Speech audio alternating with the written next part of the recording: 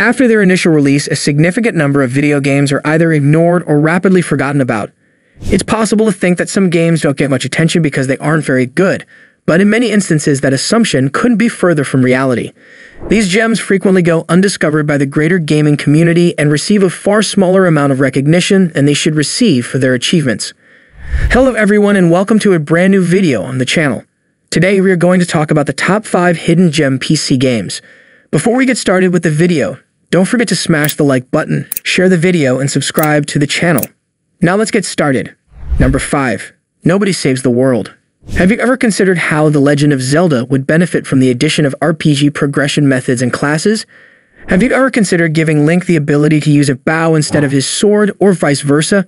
Drinkbox Studios, the creators of Guacamelee, were the first to design such a game. Nintendo has yet to create a game like that. In Nobody Saves the World, the game's protagonist, players take on the role of a nobody. The protagonist is a blank slate. They have no distinguishing features and no memories of their past.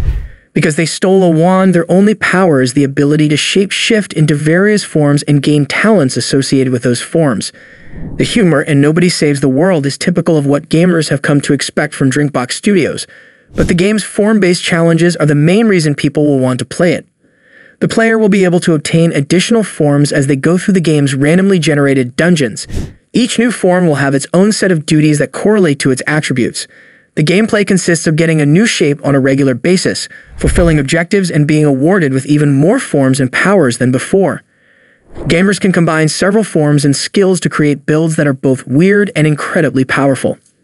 In traditional video games, when a player completes a quest, they are awarded with things that are only functional for a limited time. However, in Nobody Saves the World, the players are rewarded with new objectives to perform, which is far more pleasant than it may sound at first. Number 4. Shadow Warrior 3. If you asked a gamer to name a first-person shooter franchise that has existed since the 1990s, the vast majority would probably respond Doom or Wolfenstein. There are, however, not your only two options. There is also the option of answering with Shadow Warrior, which, despite never receiving as much attention as the other two games, has paradoxically received since its rebirth in 2013. Even more astonishingly, its success resulted in not one but 2 sequels. True, this is a double entendre, but Shadow Warrior 3 is a fast-paced first-person shooter starring Lo Wan. The game places players on various levels, each of which has a new type of demon that they must defeat. Because players must constantly move around in order to keep their status alive, mobility is the name of the game. Furthermore, numerous arenas are littered with booby traps that can be shot to annihilate swarms of demons, or, if the players aren't paying attention, the players themselves. Despite the fact that Shadow Warrior 3 and Doom Eternal share certain genetic material, the former is not a direct replica of the latter. Lo Wan, for example, is the exact antithesis of the Doom Slayer. He is haughty, obstinate, and talks more than Deadpool. Wan, on the other hand, is a terrific and realistic protagonist because he is weak and prone to making mistakes. In addition, he has the ability to rip the organs of demons and use them as weapons. Number 3. World of Maples. We wanted to maintain the classic feel of this game. Bare minimum instructional. Come on in and have some fun. World of Maples is a roguelike platformer, speedrunner, and local player against player brawler that takes place in 2D, up to 4 players on the local server. Features: PvE, 20 levels total. Up to 4 players at once. Local PvP, 6 arenas. Last man standing. Up to 4 players at once. Support for keyboards, Xbox, and PlayStation portable controllers. PRTICIPATE in remote games with your friends. Has a good feel when played on Steam Deck. Adorable main characters. Gameplay that ranges from difficult to extremely difficult. A collection of musings from many brilliant people, old school. There is no saving of progress, and it is more fun to play with others. Number 2. Dawn of the Monsters. On the one hand, the popularity of movies featuring kaiju, sometimes known as large monsters capable of devastating cities, is at an all-time high. Within the last 10 years, fans of the Godzilla franchise have been treated to more installments of the film franchise than they did in the previous 5 years combined. On the other hand, there is a lack of new content being released for kaiju video games. Dawn of the Monsters is a throwback to traditional beat-em-up games, but it has a manga-inspired aesthetic.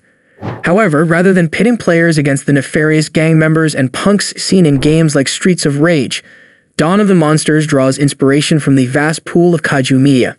Despite the fact that every character and monster design is original, it is easy to see how they were influenced by other works such as Ultraman and Godzilla.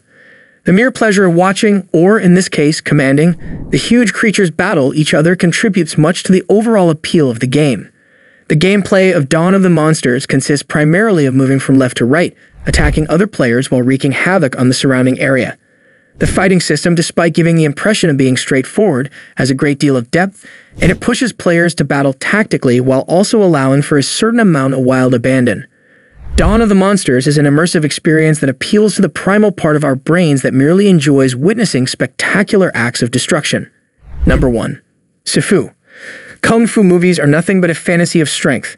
Everyone on some level harbors the secret desire to be able to engage legions upon legions of nameless bullies as an unstoppable whirlwind of fists and feet. But how does a development studio accurately recreate that sensation in the form of a video game? Sifu managed to find a solution. The stunning beat-em-up known as Sifu follows the story of an unnamed martial artist who embarks on a mission to avenge the death of his Sifu, which literally translates to mentor. The main character goes on a quest and along the way breaks up drug rings, defeats formidable bosses with supernatural powers, and maintains his cool demeanor while accomplishing all of this. The presentation and roguelike characteristics of Sifu are what contribute most to the game's popularity. The game is a moving masterpiece on account of its stunning visuals and intricate combat choreography, both of which capture the spirit of a kung fu movie perfectly.